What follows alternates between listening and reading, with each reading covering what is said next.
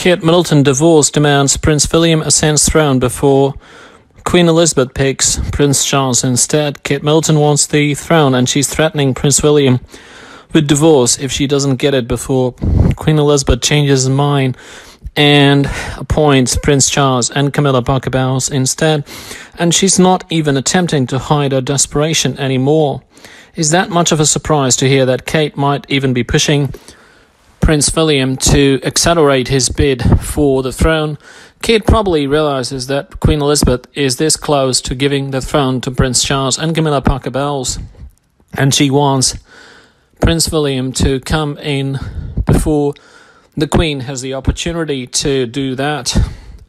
The younger royal's popularity has never been higher, and that has not escaped the Queen's notice or her advisors' notice. Honestly, if it wasn't for tradition, Queen Elizabeth would probably put Prince William and Kate Middleton on the throne already, but alas, the Queen is a stickler for the tradition, if nothing else.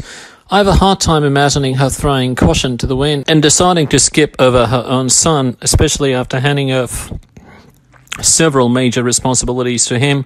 Furthermore, bypassing Prince Charles and Camilla Parker Bowles would also require parliamentary approval.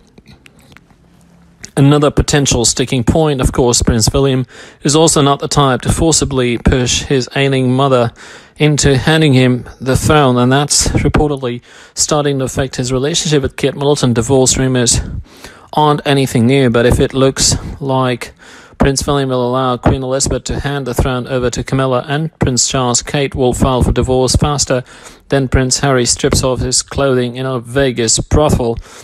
What do you guys think about Kate's plot to force Prince William's hand to grab the throne and become queen? Do you think there is any chance, no matter how minute? Let us know your thoughts in the comments below.